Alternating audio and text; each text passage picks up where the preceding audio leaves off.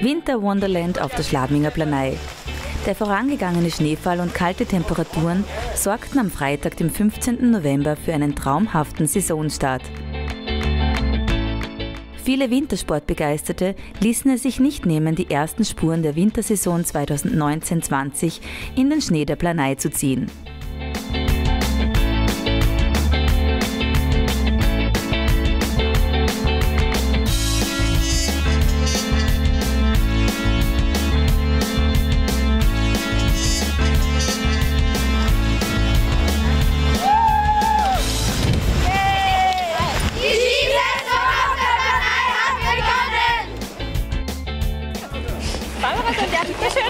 Ja.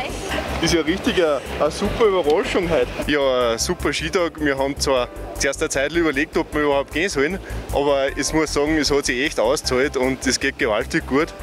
Also die Pistenbedienungen, die sind eigentlich schon perfekt. Wir haben natürlich auch einen Naturschnee gekriegt von 50 cm und die Mischung mit dem Kompaktschnee, den wir selber machen, haben wir schon hervorragende Pistenverhältnisse und können natürlich schon perfekt Skifahren bis zur Mittelstation. Und das eigentlich am 15. November, was wollen wir eigentlich mehr?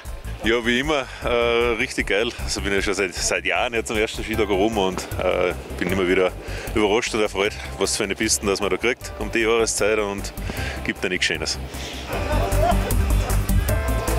Ja, es ist wirklich hervorragend zum Skifahren. Ich würde fast sagen, in den letzten 10 Jahren ist heuer sicher garantiert der beste Schnee.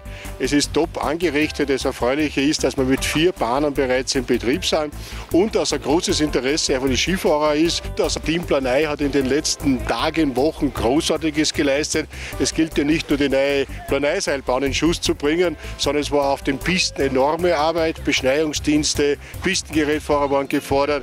Dann auch die Seilbahnen. Man muss ja die Seilbahnen wieder alle auch in technischen Zustand bringen und da haben wirklich alle zusammen einen hervorragenden Job gemacht und dafür kann ich mich nur bedanken.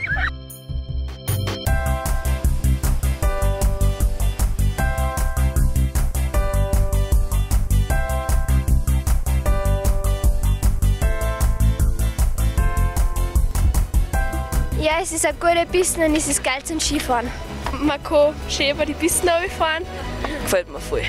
Ja, der Zustand ist super, man ist voll schön da. Auf der Piste schön kaufen kann. Wir waren schon Kitzstein heim und schon am Dachstein oben. Ja, Schnee ist gut. Dass man gut bauen kann, man kann geil runterkurven. Am ersten Betriebswochenende standen für das Skivergnügen bereits 5 Anlagen zur Verfügung.